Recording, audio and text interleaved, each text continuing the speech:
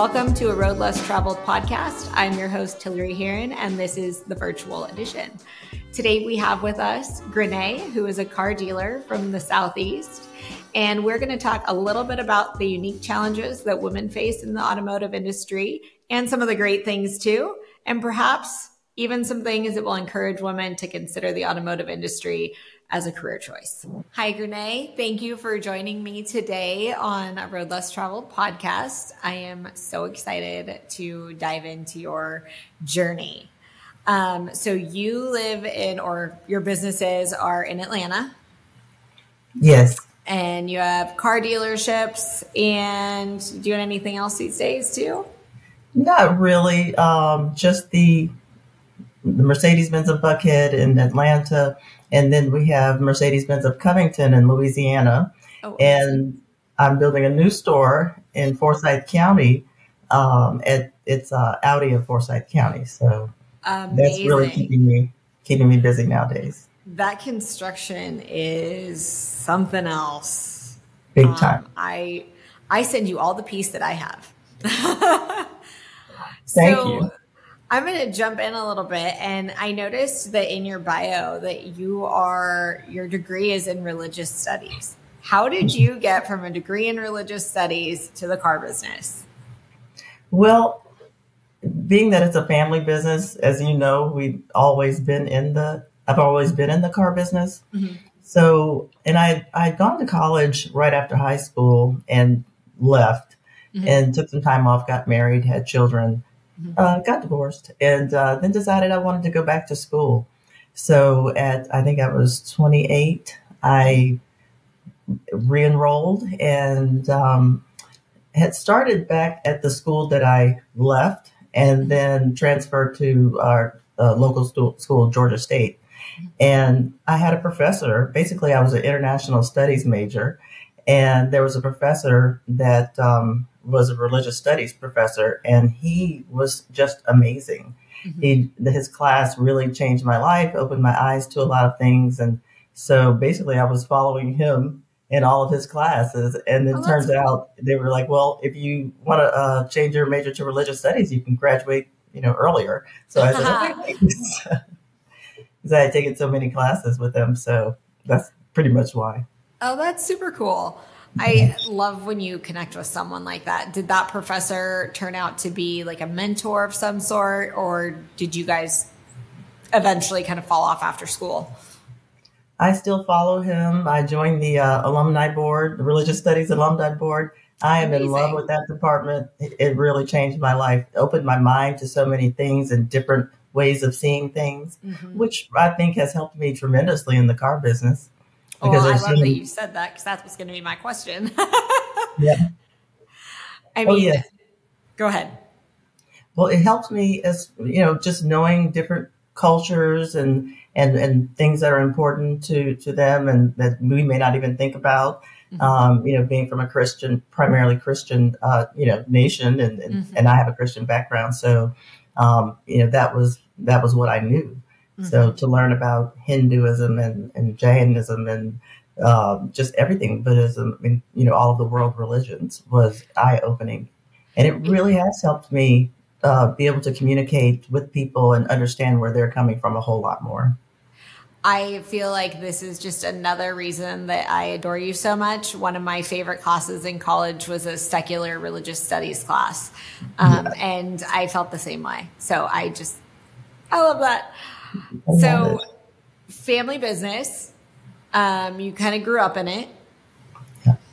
And you said you took a little bit of time off. Did you think about a different career, or were you, always kind of drawn to the family business? Well, I think so we started the business when I was 6 years old. Mm-hmm. And it was always a big family deal. So we moved to Atlanta from Louisiana to start the business. Mm-hmm. And so I never really considered it as either in the business or out of the business. We just always worked there. So there was definitely a time where, I went to culinary school when I was in my early 20s, and I was a chef, a caterer, and worked at a restaurant. But I always worked as a receptionist at the dealership, no matter what. And I was always on call. You mm-hmm. probably are familiar with that.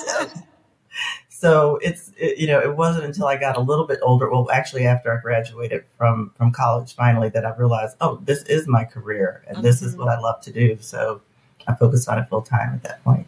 That's amazing. Did you, and the underlying question is kind of how did you get to where you are today? Did you go through all the departments and, what were some of your favorites? Yeah. Well, frankly, receptionist was my favorite. Okay. Because I think people don't realize what an impact the receptionist has on your business. We are the first point of contact. It definitely used to be with the phones and with people who walk in. So we set the tone for the entire experience. And so I just love that. And you have autonomy pretty much. And it's just, I love interacting with customers. So that was really my favorite.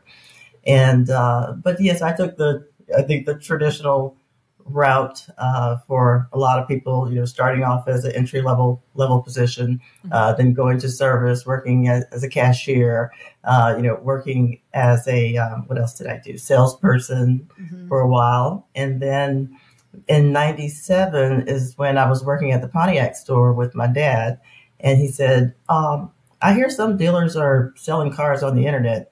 Go figure out who they are and what they're doing and do it." So, okay. Of course, 1997, there were not very many. So, but I found 3 and I went to visit them and, it was very impressed by what they were doing and came back to our store and implemented it.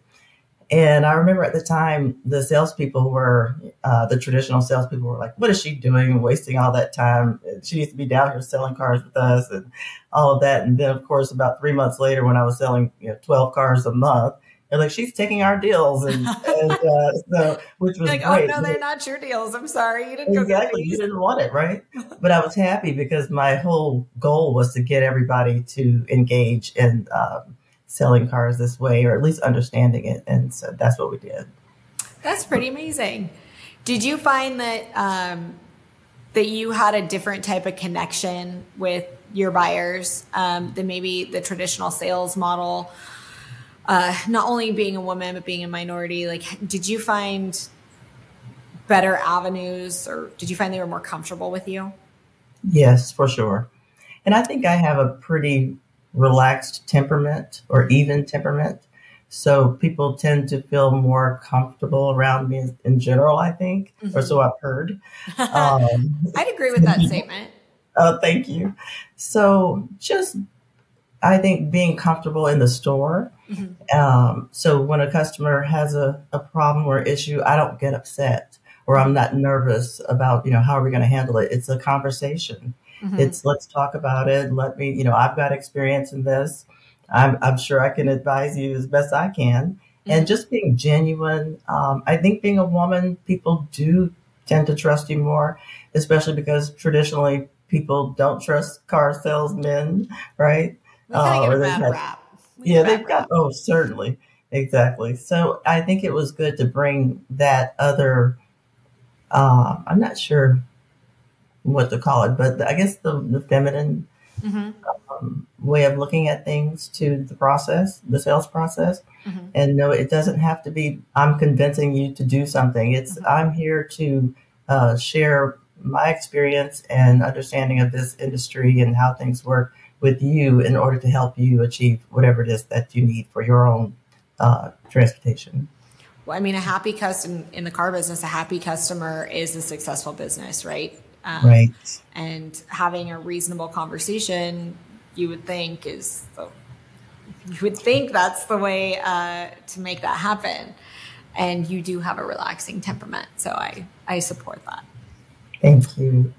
Did your experience in getting, being a first mover with, online sales, I saw that you have founded an online sales company. Has that helped you in that? So I did that in 2021, right after. So when COVID started, we all remember, I'm sure it was, sort of an emergency situation, and we were able to use our digital sales as a way to stay in business during that time. So after that was over, I had been in the store. I was the one that was in the store pretty much, and then the salespeople were at home, and we worked like that. So I was pretty exhausted, but also we had heard from all the manufacturers that every dealership is going to need to develop a digital sales platform. Mm-hmm. So my question was, and I had been doing some experimenting, and we had done some pilot programs with some of the providers, the digital sales providers, mm-hmm. and just wasn't satisfied with what we were getting. And I think the technology wasn't quite ready yet at the time.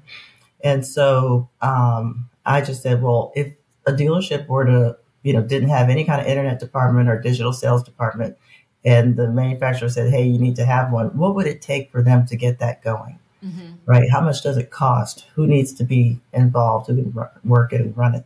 So I just sort of went on my own and got an independent dealer's license. It was a side project. It was a secret for a long time.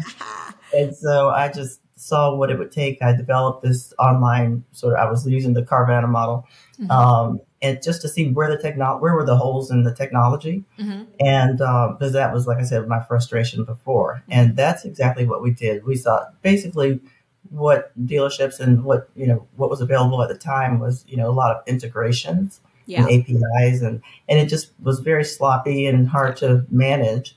So we started developing our own tool based off of the information that we got from that. Yeah. So that's it. So that's where we are. And my plan is to use what we develop in the new store. Fantastic. Thank you. I hear mixed reviews on the desire to buy online versus to buy in person. Like the research by and large says people want to see, feel, touch. But then recently I've been getting messages in my DMs that are like, are you going to start an online car dealership? And I'm like, right. What? So I love that you're paying attention to the need in the industry and actually, accomplishing something. Like you said, with the APIs and a lot of the technology, it can be really, really sloppy. Yeah, it has improved tremendously. I mean, at this point, I don't know that we need my version of things, because the companies out there with, way more money have really improved and developed. And so I think by the time the store is built, we may not even be using mine. So, well, maybe you will. Maybe we will. Maybe all the dealers will. Hey, I love that. Thanks. Look, we're going into business together, right? I'm here for it. Yeah. So I want to take a little bit of a segue from your personal experience into the industry as a whole. You and I met at an advocacy event. So I'm curious, what led you from the family business to the advocacy that you've been pretty passionate about and super involved in? Well, my parents were always involved in advocacy and on the local level here in Georgia. Mm-hmm. So we have our state association, the GADA, and I just grew up with them always being involved. So I just thought that was a part of being in the business. Okay. And I realized once again after the COVID experience that I needed to branch out and see what else is going on in the industry, make sure that I haven't had my head buried in the sand for too long, and see what's going on. Mm-hmm. Plus, we had the whole in Georgia, Rivian was trying to challenge our franchise laws, mm-hmm. so that really got me going, and I got involved in that. Good, and as you should. Yeah, and that was something. And a lot of times we think that we can't make a difference, but I mean, one email made a difference. I emailed one of our representatives, and she was like, "Oh, do you mind if I use your points?" And so I really appreciated that. And then some kind of way. Oh, I was doing a speech for NADA mm-hmm. And AFSA, and then they sort of just asked me if I would get involved on a national level because of the issues that we were having with the FTC proposed rule. Mm-hmm. And, we really dealers, because the reality is that if you're not in this industry, it's really tough to know how it goes and how it works. And so mm-hmm. it's almost like there's behind a dark curtain and you just don't know. So there's a lot of, there are a lot of questions, are they treating me right? Am I getting the best deal? And are they being honest with me? There's just a lot that people don't know. So they have to rely on us. And I think that not knowing, like I said, makes people sometimes concerned. Mm-hmm. So I think that's what was going on with the FTC, that they just want to make sure that they're taking care of the consumers. But if they don't have the information, it's really hard for them to make good decisions. So I said, well, let me get involved. At least I can contribute my voice and or whatever it is needed. And I have just loved it ever since. I think advocacy is so important. A lot of times rules are made in a vacuum. And it's almost as if, when I got involved, it seemed as if a lot of the rules were made without consideration of their practical impacts, and not only on the business, but on the consumer. Right. The FTC is the perfect example of how much more time and money that it costs the consumer to do a transaction that they are already apprehensive about doing.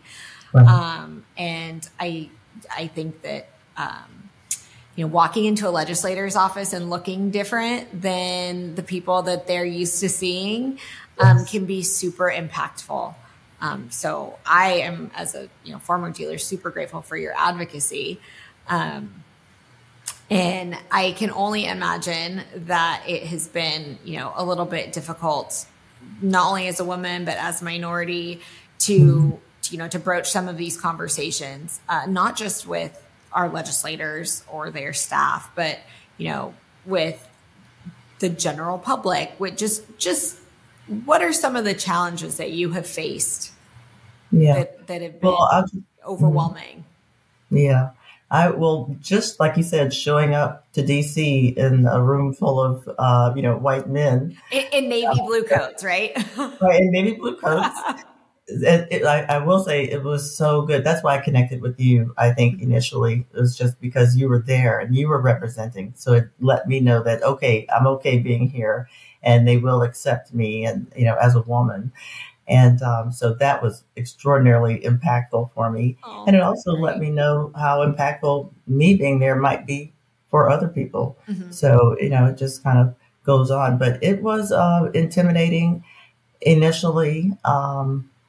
And I think the reality is that as a African or Black woman, we haven't been in these rooms. Mm-hmm. I mean, I say this often, but there are only 6 Black women dealers in the country. I had no idea. In the whole country. Wow. And we have, over 16,000 rooftops? Yeah. I mean, so 8% are women. That number's low, but only 6. I mean, that boggles my mind. Exactly. And when I say that, people say, oh, 6%, or whatever. I'm like, no, yeah, 6. No, actually 6. Right. So I obviously, Black women buy a lot of cars and we represent, families and women in general are, I think they say 80-something% of the car buying decisions make, so we need to be, represented, our perspective, also contribute our perspective to the conversation in 100%. General. So somebody's got to do it. And apparently there are not many that are available right now. So part of my job in showing up and representing is to say that, yes, it is important that we're a part of these conversations and that other people should, hopefully feel more comfortable getting involved as well. And knowing that this is an option. Well, and I 100% agree.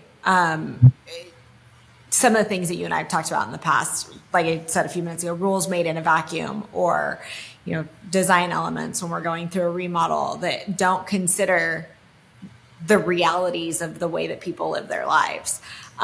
So, showing up and being there and having the hard conversations, it can take a super big toll and be a super big challenge for you. Have you had days where you're like, F it, I'm out, I'm done, I quit, I'm not doing this anymore? Every day at some point. But no, I mean, when I'm in my own store, I feel, well, even there, it feels, you get a lot of that from the people in the industry, but it's just because we haven't been there. That's my opinion. For example, with this new store that we're doing, we had a meeting with the builder. This is my builder, my architect, and we had a meeting the other day, and Audi had sent over their plans. Some are suggested, some are mandatory. So two of the elements that were suggested were the nursing station and gender neutral bathroom. Yeah. So when we got to the meeting, I'm the only woman, and so the men they started off the meeting. We look at the site plans and they say, we've already gotten rid of this, this gender neutral bathroom and this nursing station, and they just moved on, right? And I'm sitting there like, okay, like when was this decided? But they just moved on, and they said, well, we're done with that. So finally I said, so what happened with the nursing station and the bathroom? Oh, we got rid of it. So then they moved on. So but I kept bringing it up. So why did we get rid of it? And you could see that he was getting frustrated with me, kind of like, why are you, asking me these questions? And so finally we just, eased into the conversation and explained why I thought that was important, not just for customers, but for employees who 100%. may be nursing right. But they had never considered that. So that was just a waste of money and a waste of room and a waste of time, and it was never even thought. So I thought so the architect said, well, you know what? I'm a 47-year-old man, and I've built dealerships my entire career, and I've literally never been in the room with a woman while, having this conversation. So I just never have considered a woman. And it made me think, Hilary, I said, you know what? Women talk about how sometimes, we don't feel spaces are created to welcome us. Yeah. And the reality is that's true. It is true. We aren't considered when people are, so all these buildings that we go in, all the expressways and all these things. Yes, women are coming into some of these fields now, but generally it's going to take a minute, and we're going to need it, to, really get involved, because these spaces have not been made to consider women's needs. They 100% haven't. I read a book a while back that talks about how the actual design of a physical city, dating back to when we first were mobile with horses and buggies, is not designed to have two people who are working in the household. Right. The city, like, our roads are not designed that way. So it kind of boggles my mind that the horse is behind the cart, to use the same analogy still. But I commend you for continuing to bring it up. I took my daughter to work for the first 6 months of her life, and my son. And, it's a challenge. And again, with actual data, women are more productive. They are more engaged. If you provide these very minimal things for them, you're going to get much better performance. I mean, do you find that with your female employees? Yes. And so our current store wasn't built for women either. I mean, let's just be real. So some of those issues are starting to come up as far as, because we have a family aged employee, our employees are generally family bearing age. Look, I'm so old, I don't even know what it's called anymore. But so, these things are starting to come up. And I think years ago, women would be afraid to even say that they were pregnant. Because, I mean, the truth is that if you let on that you were pregnant, you may get fired. By and large, that is still a fear. And I'm hearing this now, and it boggles my mind. A girlfriend told me the other day she was pregnant. She's like, I just can't tell my employer yet because they're just going to think that I've just given up. And I'm like, what? Yeah. And your mom, Yeah. And that's why we have to engage in this way. It is uncomfortable to be the only woman, the only Black woman in the room. And it's not the men's fault. It's not like they're like, we don't want you here. Right. They just have never seen us there. And so it's different. It's odd. Like you said, our roads, our cities weren't built for women to be in those rooms. So we are having to really get involved, because now women, those types of issues need to be relegated to the past at some point, hopefully in the near future. So people like you and me and many other people that we know are getting involved, and I think soon we'll see a lot of changes. So hopefully that won't continue. Have you had a super impactful mentor that has kind of coached you along or has encouraged you to go to these places that are oftentimes so uncomfortable? Well, I think certainly seeing my mother all of these years also in those spaces has been just sort of an education that I just grew up with. And so it wasn't as awkward or strange as it may have been. But also there's a woman, Marguerite Watanabe. I have to mention her because she's the one who taught me what a corporate sponsor is. Okay. I mean, she didn't say those words, but I realized, oh, that's what she is. She really does. I think it's very important to her that women are represented, that, diversity is represented in general. Not for the sake of diversity, but because, so that we can have all of these different perspectives, here at the table. So she has been just amazing whenever I'm feeling down or like I can't do it or whatever, or I did a bad job, or like, if I make a speech or something, she's like, you did great. I'm like, no way. But that made such a difference in my confidence and helping me to say, okay, I'm going to try it again. I'm going to keep showing up until I get it. So that's incredible. And I would say you're just with your relationship with me, you're definitely paying it forward. Are you intentional about finding women and kind of dragging them along, if you will? Because I know sometimes it can be pretty hard. Yeah. So for example, at NADA this year, or I guess, this year, I brought a friend of mine who is looking for a different career path. She's, around my age and kind of trying to pivot. And I said, after talking with her for, a few months, I said, you would be really good in the car business. And so I started sending her things and just kind of read articles and see what you think. And she got really into it. And finally I said, well, come to NADA with me and let's just, go look around the hall and see what all is out there and what you think. And I think that she really liked it, but it's important for me to try to identify people who are at a point wherever in their lives where they might look into this industry. Because it's a great industry. You do make good money. You can support your family. I mean, we need to be here. I mean, it's the second, I say this sounding a record on repeat. It's the second largest financial decision that a family makes. So I agree with you. I think it's important that we're represented within the industry. What advice would you give to someone looking to come into the industry, whether they're, in college or like you said, your friend who's transitioning, decided she needs a different career? Yeah. Well, I would say go on LinkedIn and only because that's kind of what I did when I decided to, like I said, get my head out of the dealership and kind of look around, see what's going on. I said, well, let me check my LinkedIn and see what people might, see there. And when I went, I saw all the people in the car industry. I saw women's groups. I saw just every niche that you could possibly want to get involved in. People are there representing and telling you and sharing their stories. And also it's easy to connect with people.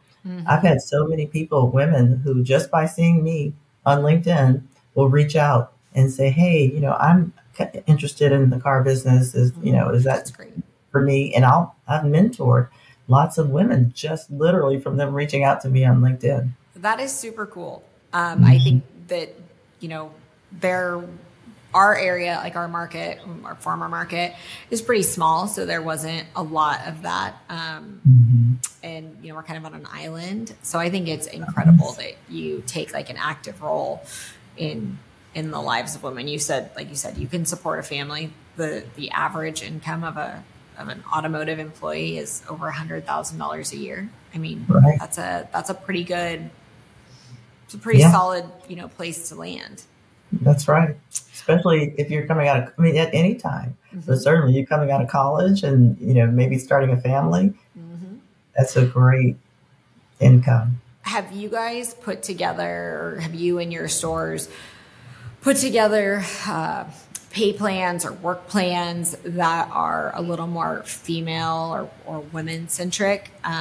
I've heard a little bit of it, a little bit of rumblings, and I know that it's hard to actually make that come to light. But like you and I have talked about, like the adjusted hours or the pay plan, adjustment of a pay plan. Have you been intentional about that? And if so, where have you found the inspiration? Well, we've been thinking about it for years, and we've made some adjustments to scheduling for men and women for families, and so that's been really good. But we haven't done too much. And my plan is to start fresh with a new store and really think this through. Mm-hmm. And so I've got 18 months to do it. And so I really want to be intentional about creating a work environment where people that doesn't have to take away from your life, right? I mean, you should be able to work and contribute to society, to everything without having to sacrifice being a mom or sacrifice, being a family member. So I definitely want to put, different sort of pay plans. And I've even heard dealers having several pay plans and letting people choose the one that's best for them. Oh, that's cool. I heard I did hear that. So I'll look into that as well. But also, like you said, the hours. I mean, we can be more flexible with our hours. And I think we all learned that during COVID. Yeah. I cannot wait to see how you do, because I know how great you are at this, and I'm very excited to see how you make this, how you bring it to life. How Thank close you said you have 18 months from now, or you had 18 months from the beginning, or 18 months from now? Yes. Okay. It was supposed to be 18 months from the beginning, which was last March, but we had to get the land, and now we're going through zoning, and it's such a great experience. I mean, isn't it so good? It's tough and wild and, all of this, but it is just, for somebody like I think you and me, it's the best, because you have to be very organized. You have to manage everything closely, because one mistake or one false move can cost you a lot of money. Your nursing room and it's out, and all of a sudden you don't know how that happened. Exactly. Or maybe it'll cost me that break room for the technician. I'm just kidding. No, I'm joking. But yes, indeed. So we have to be very careful and very intentional, and it's a lot of fun. So. Well, that's amazing. Any words of wisdom that you would pass on to specifically young women who haven't considered this industry? I know some of the stuff that we've talked about can be a little bit heavy or, discouraging. So maybe some like positives that might encourage them to consider our industry. Yes. Well, there are a lot of groups that have popped up, like WOCAN, Women of Color Automotive Network, and that you can join if you just want to check it out, or if you're interested. You're not alone anymore. Even though we're not the majority or even close to it, we are here. And we do encourage, I think every woman I know in this business encourages other women to, or makes themselves available to other women to mentor, and also to just kind of bring them in and make them feel welcome. My main advice to women in general is to show up. Yes. A lot of times we get into the rooms, we start to feel uncomfortable. It's not worth it. We're going to go home. You know what I mean? Or, I've got all these other responsibilities. This is too much for me. But guess what? It may be uncomfortable for a minute, but we can push through that as long as you show up. It doesn't really matter. Honestly, as long as you're a good person and have good intentions, it doesn't matter what kind of job you do, if you're perfect or you do everything right. And I think we tend to want to be perfect. Yeah. We don't give ourselves a lot of room for mistakes. And so, we've got to be easier on ourselves internally and go ahead and show up, push through. If you're uncomfortable, just show up. Eventually you'll feel better and you will make a difference. I think that's super sound advice. Like, you don't have to say anything the first time, but you do. If you're there, it makes a difference. They notice. People notice. Yeah. Like you said, just being in the room. That's right. Build your confidence. When we were lobbying, usually I'm sure they're used to 5 white men showing up to have a conversation. But just the fact that here's this, pop of color and a woman and in the room, it perks people up a little bit, like, oh, okay, what is this about? It's not just your average conversation. At least there's something different about it. And so you can really use that to make a difference, even if you don't say anything, like you said. Well, Grene, I really appreciate your time. And I know this is just the first of many conversations that we're going to have on this platform. I hope so. I'm so excited to see, how the Audi store comes out. And as always, I just am so grateful for you.